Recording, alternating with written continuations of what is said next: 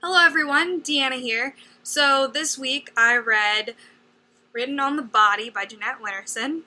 I read it for my Women, Gender, and Sexuality Studies class. So let's get started.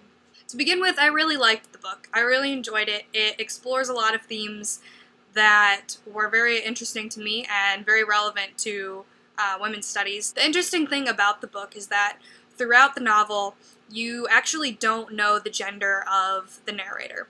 So the narrator's gender is very ambiguous throughout the story and allows you to kind of put yourself into his or her role. And part of the interesting thing is that throughout the book, a lot of what you're trying to do is figure out what gender the main character is, which actually is part of the point of Jeanette Winterson writing the book, is that you try to gender people so that you can figure them out and try to pinpoint different stereotypes. Oh, I expect the main character to do this because they're a woman, or I expect the main character to do this because they're a man.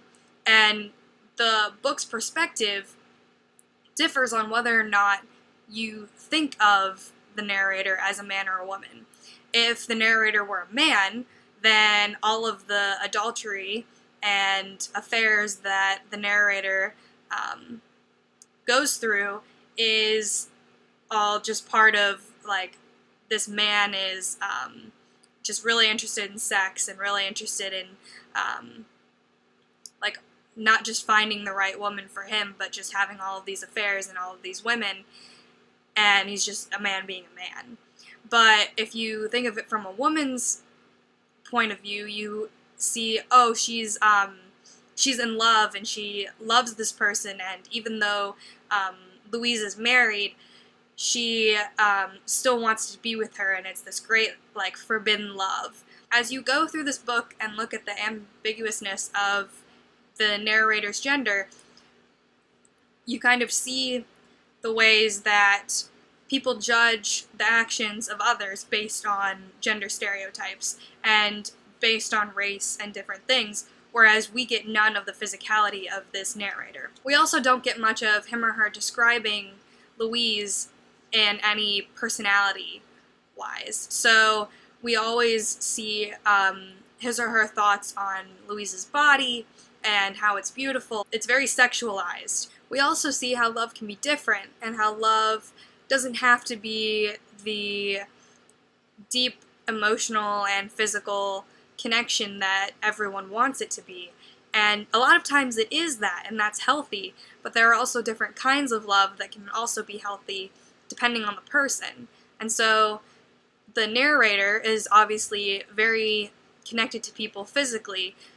He or she doesn't seem to form emotional connections to much of anyone. The narrator is much of a loner, more of a introverted type of person, and finds great comfort in physical connection and in physical beings. This translates a lot to the narrator's connection with Louise, and how a lot of times Louise is only described physically rather than personality-wise.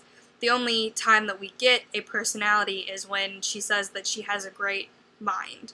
So as the narrator is trying to delve into medical textbooks and figure out Louise and figure out Louise's body as Louise isn't there, she or he is really trying to connect more intimately with Louise despite the fact that she isn't there.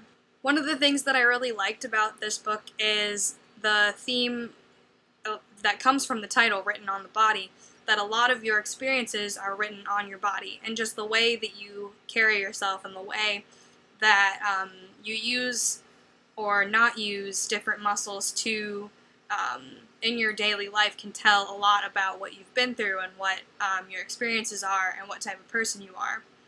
The book also challenges certain, like I've said before, certain stereotypes about love, but it also goes against a lot of different cliches. And throughout the book you even see Louise saying, like, we don't want to be a stereotype. Like, stereotypes are kind of the death of love.